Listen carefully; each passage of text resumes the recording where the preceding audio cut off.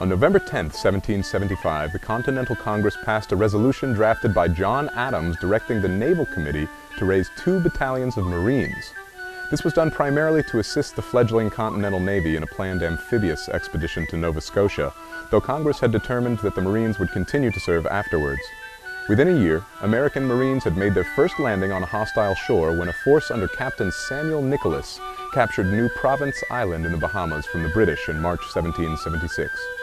The Marines were disbanded at the end of the Revolution, but re-established as a permanent military force in July of 1798.